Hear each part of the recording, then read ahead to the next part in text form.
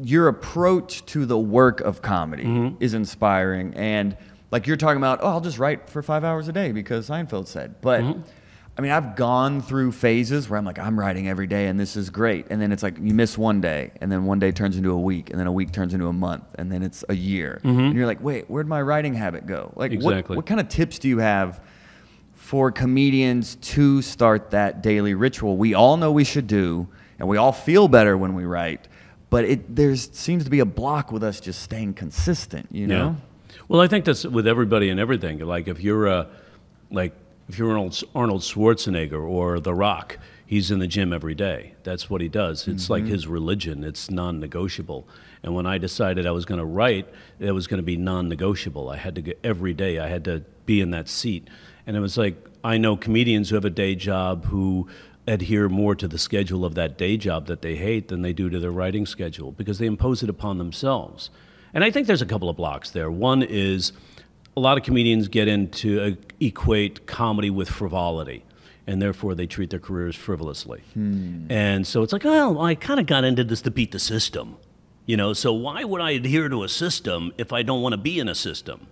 And comedy's serious business, man. When you're making your minimum pay is $4,000 a week, writing on a late show, then you better work your butt off if you want that job. It's harder than you think, but.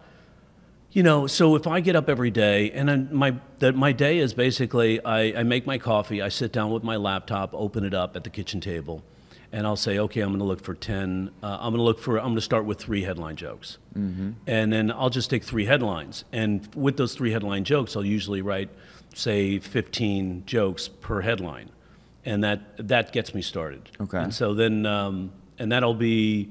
Then I'll be like an hour and a half in or something like that, and then I'll write some more. And I might get inspired to go off on a different place.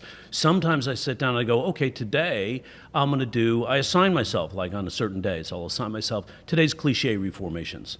So I'm just going to grab 10 random cliches that everybody's familiar with. And that can include book titles, movie titles, slogans for corporations. I'll just write those down and say, okay, I'm going to write some takeoffs and some reformations. So a reformation is taking the first part of the cliche and then coming up with the second ending, right? So it's like W.C. Fields. If at first you don't succeed, our brains are running, try again. And all he says is quit. There's no use killing yourself over it. So finding a cliche and finding a second ending.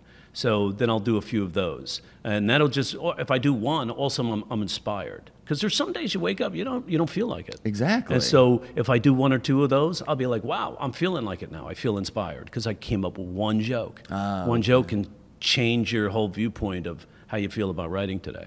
You just have to show up every day. You just force yourself. And you're talking about a 5-hour habit, but would you start off like, okay, I'm just going to sit down and write one joke every day, and then it like grows into, oh, I wrote one, now I feel like writing 5 more. Like you just kind of small goals type deal. In fact, that's what Gene Parrott said to me. Sit down, write one joke a day. Next week, change it to 3 jokes a day. Next week, double it, go to 6 jokes a day. Because if you could write 3, you could write 6.